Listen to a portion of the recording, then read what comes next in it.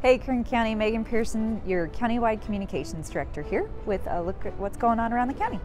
First, we have Bike Bakersfield. They're hosting their full moon bike ride on Saturday, December 22nd. The ride starts at 7 p.m. from Beach Park and ends at the marketplace. We'd also suggest going out and visiting Calm. They have their holiday lights going on right now from now until January 5th. They're closed on Christmas Day, but every other day they're open from 5:30 to 9 p.m. Make sure you're there by 8:30. For more information, you can visit calmzoo.org. While you're out there, you can meet Santa, ride the train, get some hot chocolate, and enjoy the light. We also want to give a shout out to our good friends out at Murray Family Farms. They're hosting the Murray Family Christmas. It's a great event. It's open daily from 8 to 5 p.m. except on Christmas Day. Some of the things you can do out there are go on a sleigh ride. You can roast marshmallows by the bonfire.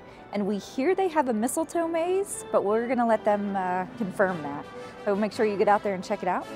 We also want to congratulate Omni Family Health on their 40th anniversary of serving Kern County residents.